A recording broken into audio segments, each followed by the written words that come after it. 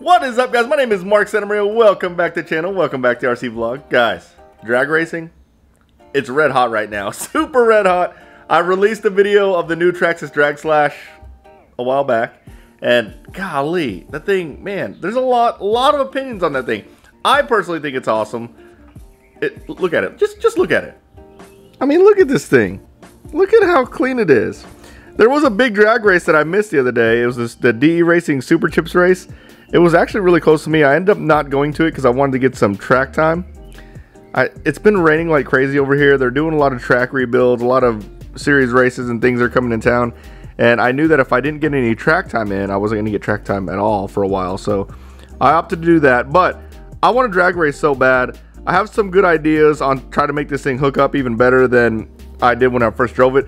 I did find out because of the comments on the last video wherever I released this thing that you are only supposed to run 2S. So I got to do some passes on 2S.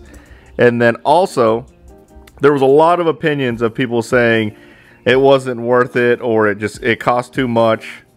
Guys, does it really cost too much? There we go. We got it in the sun.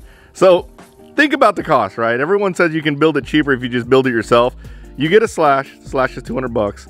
I mean, the body and tires alone is another 150. The brushless system is another 150. That's already 500 bucks. And that doesn't include the awesome transmission and the wheelie bar. So I call BS on the people who said you can build this thing cheaper. This thing is, I mean, it's awesome right out of the box. But with that said, we're going to build our own anyways. Proline released a whole bunch of drag stuff for the Traxxas Slash, and we are going to build a Proline Traxxas Drag Slash today. I say today, it's actually going to be probably a span of a couple of days because it might be a lot of stuff. Maybe I can do it all in one day, but let's go in full Leonard mode and check out what we're about to put on a stock Slash. All right, let's go through here and find the car that we are going to convert into the Drag Slash. I'm not gonna convert my Spec Slash to Drag Slash because I like my Spec Slash. I still run it. We are gonna convert that beast, and there's a reason why. And it's not just because this was the first Slash that I've ever owned. Let's move it on over here. There we go. It's not just because it's the first Slash I ever owned. This is actually the first local hobby shop I ever went to. BMI Hobbies. That place is already closed. But look what I already put on this thing. Boom! The Traxxas LCG kit. So the LCG kit, it's not expensive. It's only like 40 bucks, or I think it retails for 40 bucks, $39.99. But you need to put this. This is basically the chassis that's on the Drag Slash. So you're gonna need to put that on your Spec Slash. This one already has it, so we already did that part. See, I didn't even factor that into the cost. So again, the Drag Slash retails for 500 bucks. Yeah, there's no way you can build it for cheaper than 500 bucks. Anyways, we're gonna use this thing. Ooh, look, this looks a little broken up front. See this little piece down there? You can kind of see it. Anyways, we're going to use this thing to convert to the Proline Drag Slash. Let's go inside and see the Proline parts we're about to put on this thing. Alright, back in the office. Before we go in full Leonard mode, I'm going to show you the body that I'm going to run. I'm going to run this beautiful, beautiful body. It looks just like, so I watched the show Street Outlaw. It's on Discovery. It looks just like Murder Nova, but this is a 69 Chevy Nova. And it already came painted. It's black. It's like a flat black, which is really cool.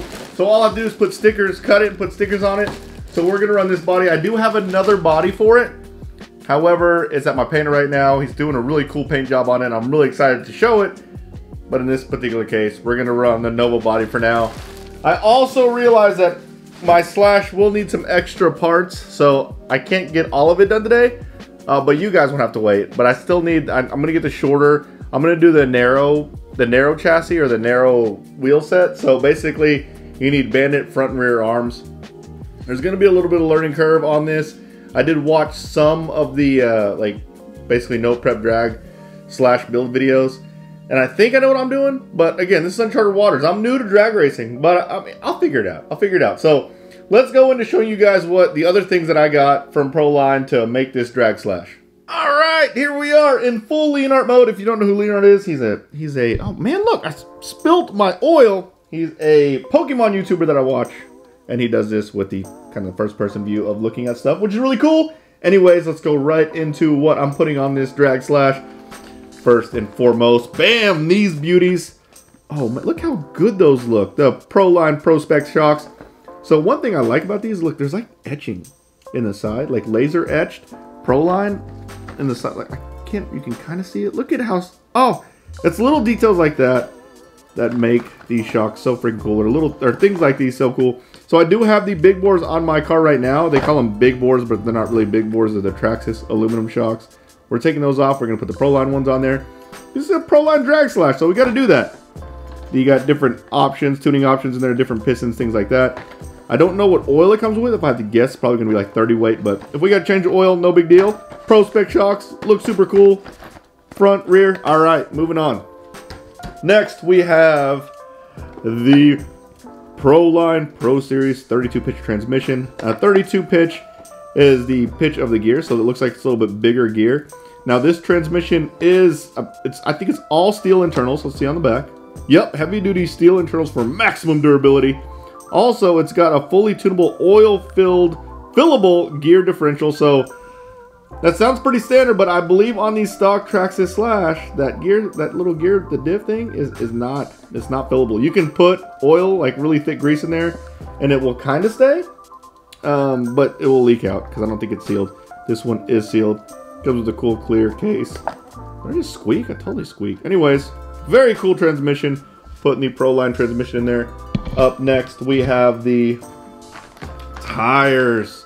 So I kind of semi messed up on the tires. So here are the rear tires. I have the rear reaction. These are belted drag racing tires. They're not the Fat Daddies, and they don't say Hoosier on the side. So kind of messed up there. I should have got the ones that say Hoosier on the side. The front say Hoosier on the side, which looks really cool. But these are small cosmetic things. We can make this work out. They do look pretty cool. But when the Fat Daddies come in, I'll get them. The wheels we're going to mount them on are these beauties. The Pomona drag wheels. This is for the rear. This is for the slash. So the offset is for a slash. So it's going to be rear on here. And then on the fronts, these are like really skinny wheels. We got the wheels there. Oh, those look pretty sweet. I'm pretty stoked about that. All right, moving these aside. And then the last thing we are going to mount on this car is we need a wheelie bar. So here is your wheelie bar. Looks like it comes with another wheel in there. I don't think that wheel is a different size. But nonetheless, we have a wheelie bar. There's a part number. I will put part numbers in the description, or at least links in the description for all this stuff down below. So this should pretty much be everything I need from a hop-up or upgrades perspective. I do need the arms from a Bandit. So today what I'm going to do is I'm going to mount the wheels and tires, cut the body, make it all pretty. I can go to the Traxxas store tomorrow, pick up all the Bandit pieces, and then finish this thing up. But man, this thing is going to turn out so cool. Man, I'm stoked.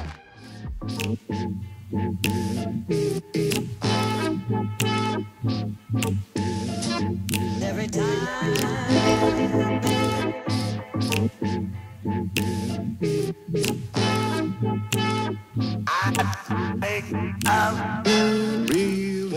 holy crap, guys, she's done. Look, the iPad is out of battery. I've got tools everywhere. It's about midnight here. She's finally complete. She looks so good.